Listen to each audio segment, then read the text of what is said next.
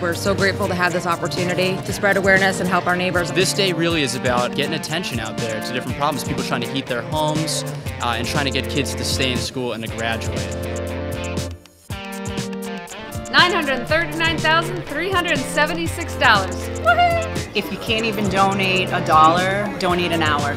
I think it equals out in the end. I believe in the community. I believe in supporting the Valley. It's getting really exciting, yes!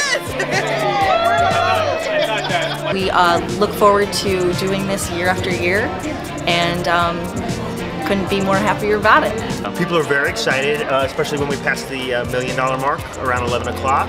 This is collaboration at many different levels at its very best, and I take my hat off to everybody who's made this happen. And I'm here today because I wanted to be part of something really big with the Community Foundation and Valley Gives. Is really helping the partner agencies get more engaged online and in social media, and several of them have won golden tickets, and so it's been really exciting.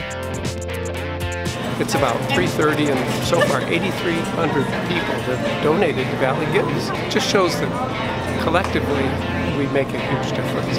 2 years ago, we wondered if we could make $1 million. We're well over that at 4 o'clock today, so I'm really proud of everybody out there. Thank you! Woo! We're a very young organization. We're just coming up on a year. It's our first year being involved, and we're just really excited, and it's amazing to have a community that does things like this.